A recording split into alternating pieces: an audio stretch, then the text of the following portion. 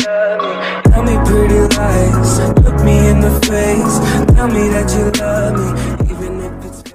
Hello everyone and welcome back to my channel. In this video I will be talking about my unpopular opinions about Eurovision 2024. It can be about different songs that I think are overrated or underrated, or I found songs that I think will flop or do better than expected, but also about the host country Sweden and the EBU, and also about like the voting procedure, etc, etc. So it will be a little bit of everything that I will talk about in this video. And quick disclaimer, this is just my personal opinion. I don't expect that you agree with all that I have to say today, because if you did, then you know what's the point of Eurovision, you know?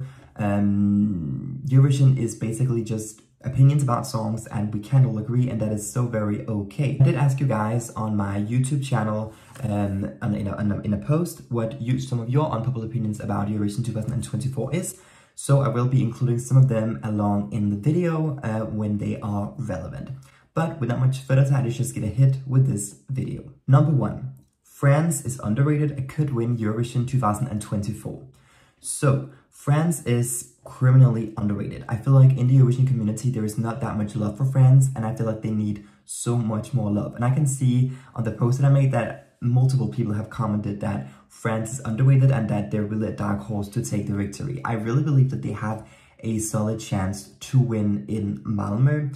When I look at the odds, they have been climbing a little bit recently. They're now up to number 7th in the odds, which is obviously like alright. But if we go just a little bit back, they were 13th in late February, and they have been constantly on like 9th place for a long time. This is a song that is like top 5 for sure. Number 2, the juries should have 50% of the vote in the semifinals. So I know that this change was obviously introduced last year, where it was 100% televote in the semifinals, which was, well, I didn't hate it. I think it was a somewhat good idea, and I still don't hate it.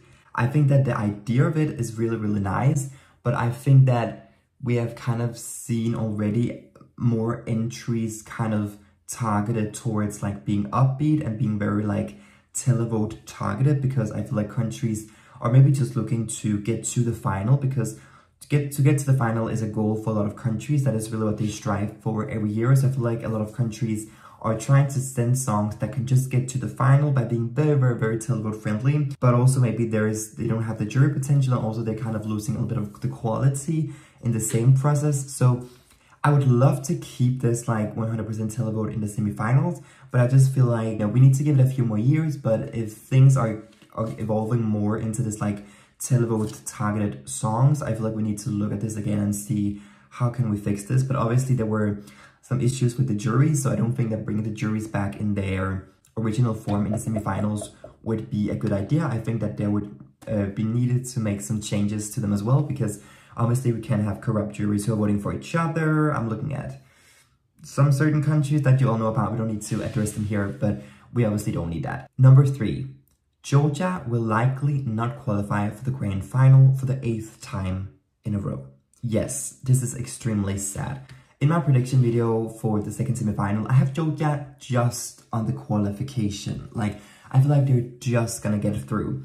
But I also had them just gonna get through last year. And I feel like Georgia manages to just screw things up every freaking year. Even when they have songs that are actually decent, then their staging is flopping, or the vocal is flopping, or something is just not the way it needs to be. I would love to see Nutsa Buzelatsa go through to the final. Like, really, for all the countries that have a really hard time with qualifications, so like Georgia, Latvia, Denmark, like some of the Ireland, some of the countries that have really, really been struggling in recent years, I just want to see all of them go through, to be honest. But I don't know, something in my stomach is just telling me that this is not gonna go through after all, that there's, I don't know, it's gonna be exciting, but I really, really hope Georgia can go through, but something is just telling me that they're probably not gonna make it. Number 4, Switzerland should win Eurovision 2024. So, I'm not sure how unpopular of an opinion this is. I can obviously see there's a lot of love for Switzerland around in the community, so this may not be a very unpopular opinion, but I guess that there are more people who disagree with me than who agrees with me, so that way you can kind of call it an unpopular opinion. Switzerland is my number 1, and I'm absolutely in love with the song, and in love with Nemo. I think they're an incredible person, and they have such a fun and bubbly personality, and I love the song, the message, and everything behind it. And I have heard the staging, and it seems like the staging is going to be pretty incredible. So I'm having really high hopes for that, so I can't wait to see the rehearsals. I have gained online press accreditation, which is very cool, so I'm very excited for that, because obviously, yeah, I really believe Switzerland has a chance to win, and I really feel like they should win. I feel like this is right now the song with the best package, but this is quite just what I think. But there are a lot of people who agree with me. I think Switzerland is a very good song, but there are definitely also people who think Switzerland is underrated and do not agree with my opinion about the song. Number 5. To open the voting at the beginning of the grand final is the best decision made by the EBU in many years. So I have seen a lot of mixed emotions and feelings about this change that the EBU has now introduced, where basically the voting will be starting right like when the first performance is getting performed. And I'm loving it. I think it's amazing, incredible. It's definitely the right decision to do. Like in most TV shows in Denmark, and I don't know how it is in other countries, but I'm assuming it's similar. But at least in most shows in Denmark where I live, for instance, Dancing with Du Compris, etc., you can vote at the beginning of the show. Like right when you have seen the performance, you can vote for the song if you want to vote for it. So Eurovision is very unique in the way that you cannot vote until all the 26 participants have performed, if it's in the final, or after the 15th, 16th, 17th, or 18th, or whatever, if it's in the semi-final.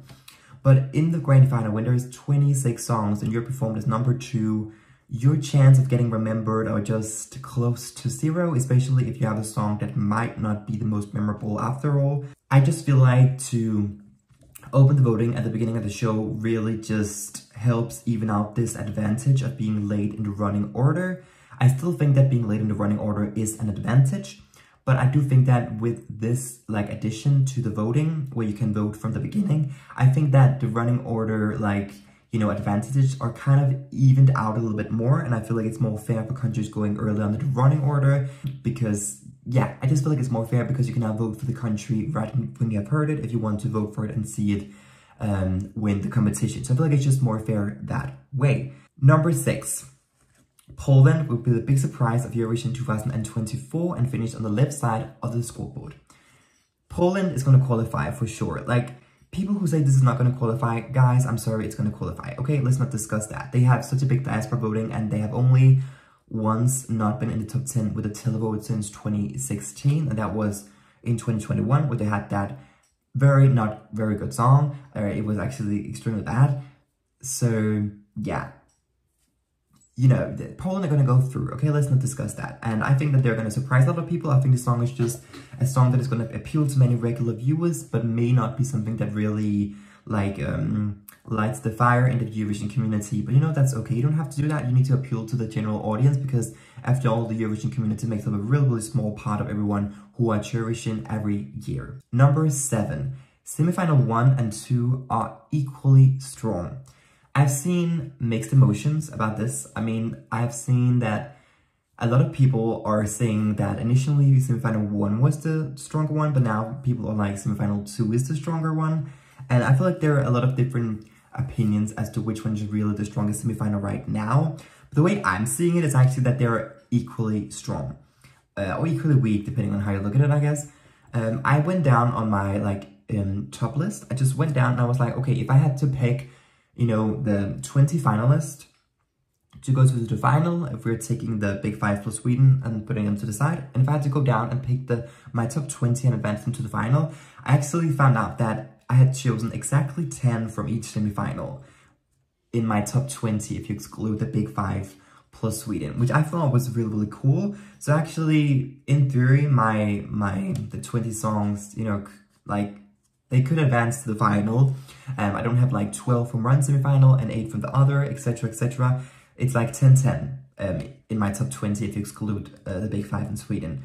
So I think that they're very equally strong. I feel like maybe semifinal 2 is a bit more open, where I feel like semifinal 1 is a bit more like, I feel like there's maybe just 1 or 2 spots that they can actually be thought about, where I feel like semifinal 2 is way more open. But I think that they're actually equally strong. Number 8, Luxembourg's entry is heavily underrated. This is so underrated. I don't know if I saw any comments who agreed with me. I actually don't think I did. Let me just go to the Eurovision odds. They're currently number 35. 35. This song is so good. I wanted Crick to win in the Luxembourg national selection, but this song is so good as well. And Tali sings great, and she's a great performer, and she has great energy, and the song is not too basic. It's like, I'm very, very baffled about this. Like, it's very, very, like, 35th. 35th is, I think, the most underrated song of Eurovision 2024. It's a crime. I'm really, really, really shocked. And also on the Eurovision scoreboard app, they're quite low. I'm just very confused. I think the song is so great, and I really believe that they will advance to the final. They have a great running on the spot. The song is upbeat, fun. Luxembourg is coming back. I don't know. I don't know why people are not getting this song, but I'm really getting it, and I am confused. I love this entry. Number 9. The most likely winner as of right now is Italy. So I think that there are... Well, I think to this, there's a good comment that I saw under my post who said that basically this one from user something, we never had so many potential winners. And I agree with that. I think that is I don't think it's an unpopular opinion necessarily, but I do agree with that. And I do think the most likely one is Italy. But I do agree that there's actually many with the potential, and they're really like neck and neck. I think Switzerland has good potential, France, Croatia, Netherlands, Ukraine. There are a lot of songs with potential to actually win. But if I had to look at the song that is most likely to win, I would actually say that it is Italy. Italy has historically been doing very well in the competition, and I could see the song being top 3 in both the televote and jury, and that could secure it its victory. A lot of people are agreeing with me, but a lot of people are also disagreeing. A lot of people really feel like Italy is overrated, which is definitely something that I think that when you're like a favorite to win, a lot of people are going to see as overrated, but there are definitely a lot of people who are thinking that Italy is overrated, which is totally fair as well. Number 10, the Netherlands is very, very overrated. This is number 5 in the odds and number 6 on the Eurovision scoreboard app. This is way too high, and I can see that a lot of people are agreeing with me under the post that I posted on my YouTube channel.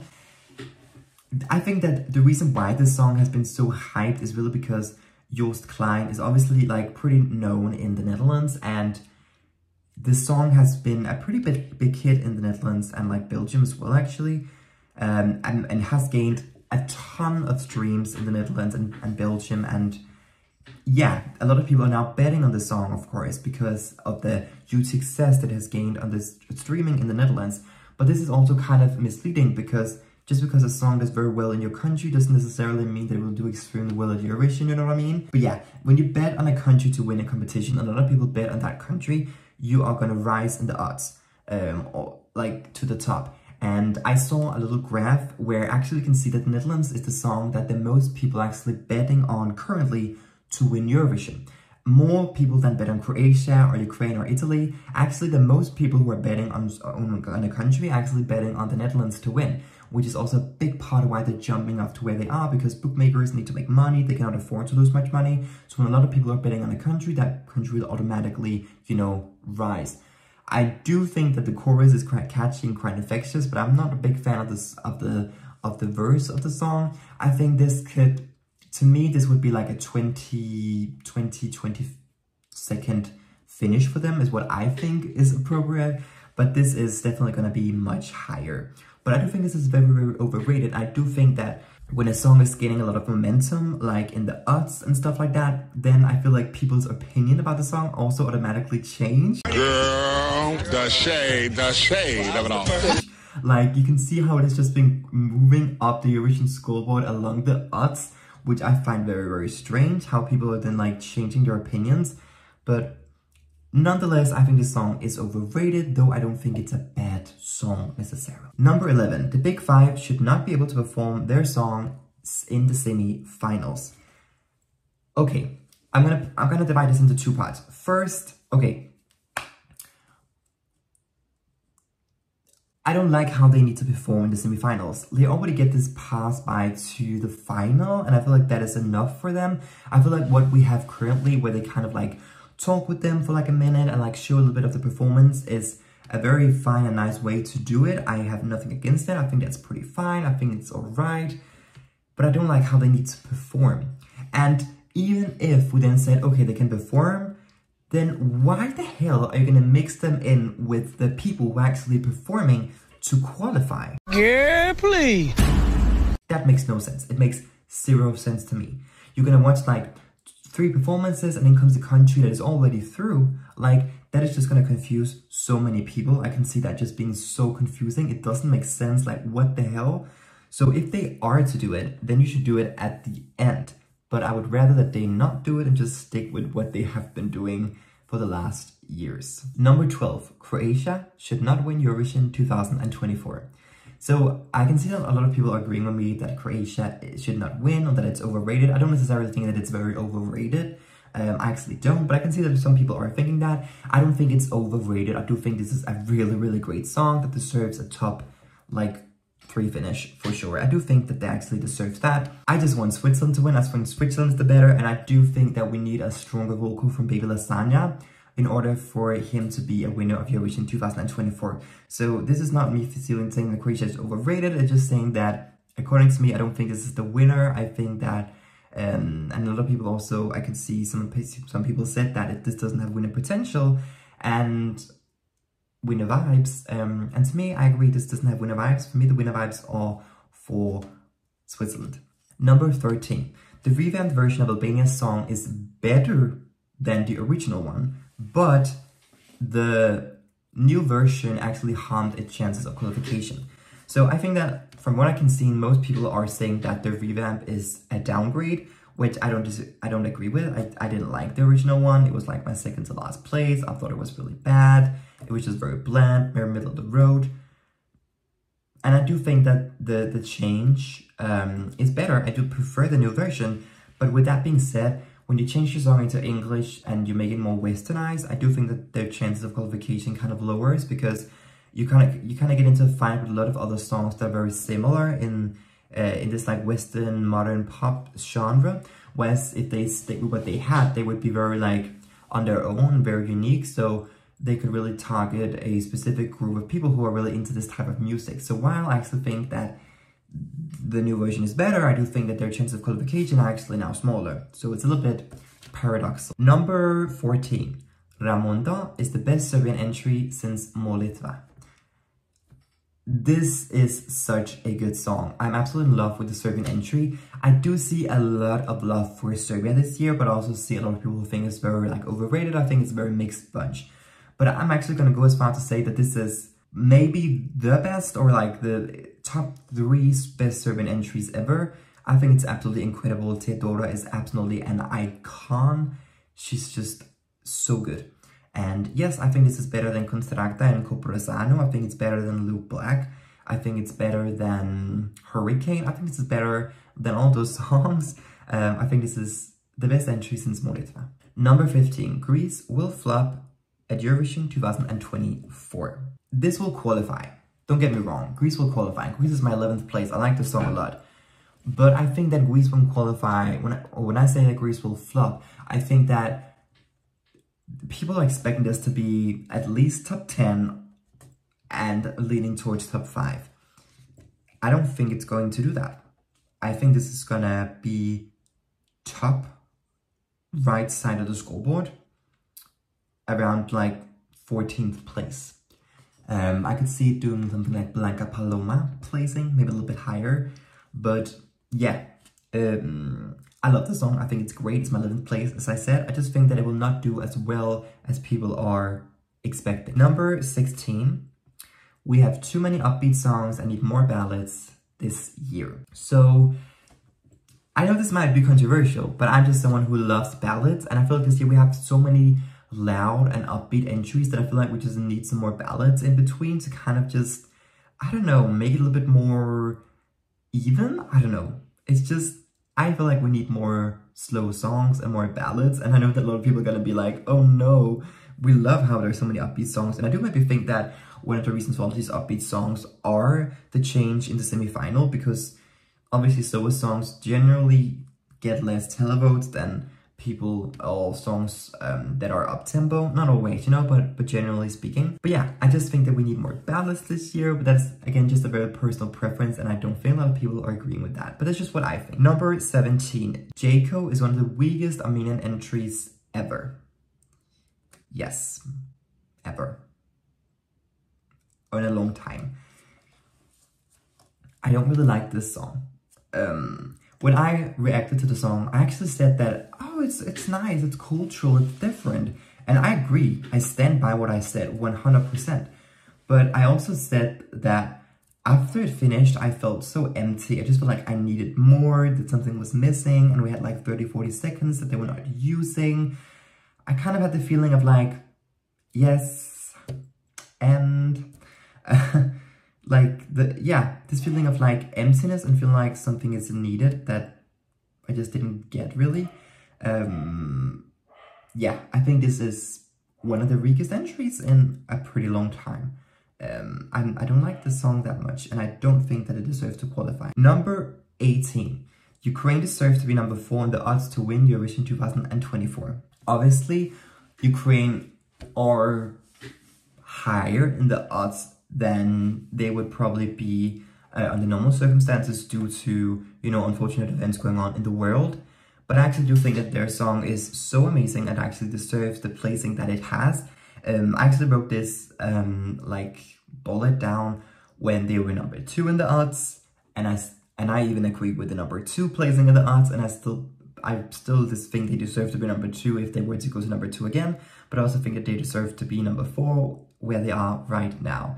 This is a really, really good song. It's just quality. Ukraine really knows how to bring it.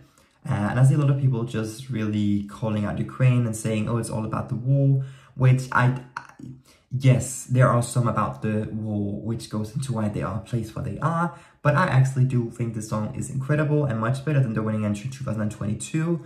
And I actually do think that they deserve their current like placing in the odds. Number 19. The winner of Eurovision 2024 will not win the televote or the jury vote. Okay, this might be,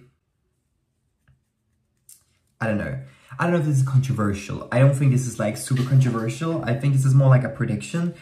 I just can really see this happening this year. I could really see a 2019 scenario or 2016 scenario. So 16 scenarios, obviously, Ukraine getting second, and 2019 is, of course, Netherlands getting 3rd and 2nd. I could see one of those things pan out, and I could see that the people who could come out victorious in the end in one of these scenarios are Italy and Switzerland. I could see Switzerland doing a 3-2 or a 2-2, and I could see Italy doing the exact same thing. I don't see Croatia doing that. I think Croatia, if they want to win Eurovision, they need to win the televote, and they need to win it with a big margin down to the jury winner. But yeah, I think that we're gonna get a 2019 or 2016 situation this year, which is it means it can be very, very unpredictable, which could be interesting. And last but not least, Netherlands, Estonia and Finland could ruin Croatia's chances at winning Eurovision 2024. I love Croatia. Croatia is my number 8 currently. This could go higher, it can also go lower, depending on, you know, how everything will pan out. There are just a lot of like upbeat songs this year, and a lot of these like very noisy entries, I guess you can call them. We have Croatia, Finland, Estonia, Netherlands, etc, etc. They're fighting for a lot of the same points, I think. So I could see Netherlands, especially Netherlands, stealing a lot of points that Croatia needs to win, if you know what I mean. So I feel like, yeah, their chances of winning are smaller because these countries are in the final, as opposed to if they were not, you know? Like, for Croatia, if Netherlands were to shock them qualify, would be amazing for them, because that would make their chances of winning greater. I don't think that this will be the deciding factor. I only think that this is going to come into play if it's very, very close. Like if Croatia lose with like 20 points to Italy or Switzerland or someone else, then I think we can talk about how potentially these countries ruin their chances. But if they lose with more, it's not going to be like it was because of them. You know what I mean? But this is going to be able to make a difference, I guess, with some points. So it could, if it's going to be close, which we're expecting this year, it could make a difference. But that was my 20 unpopular opinions about Eurovision 2024. I know some of them were probably very unpopular, some of them were probably not that unpopular, but I think it was a good mix. But yeah, that's just what I think. Please note down in the comments below what are your unpopular opinions about Eurovision 2024. I'm really excited to hear what you guys think. And as always, you should have a blast until I see you next time. Bye bye.